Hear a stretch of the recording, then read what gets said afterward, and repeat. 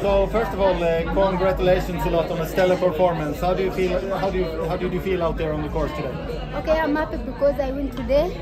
I'm the champion of 2023 World Cross Country Champion.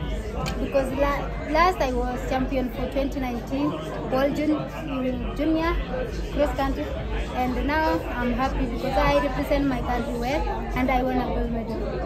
Congratulations. Did you change anything in your training to prepare for this tough course, or did you carry on as usual? I carry on as usual, but you know it's a matter of endurance and believe yourself and just hard work.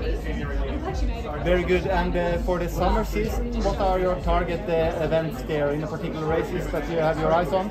Now I'm preparing for Diamond League, then towards World Championship in Budapest. Yeah.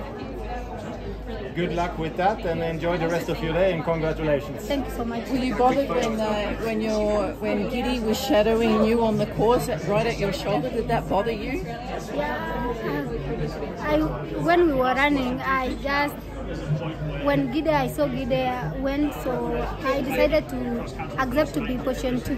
But somehow when she dropped a little bit, I decided to give a kick, and I saw that I managed to run well.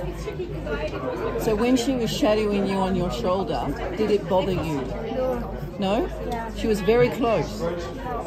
No problem. That's how competition is. Okay. And when did you decide to make the surge? The winning surge? When we were running? At the home straight?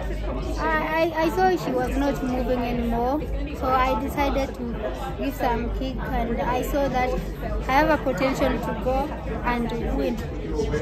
So you sensed that she was weakening, did you? Yeah. In the home straight? Yes. At the start of the home straight though, did you think it was over? Did you think you had any chance to get her? Yeah, I saw when we were in hamstring, I saw that I have a chance to win because I saw she was a little bit slow. Yeah. And how much strength did you have left in your legs then?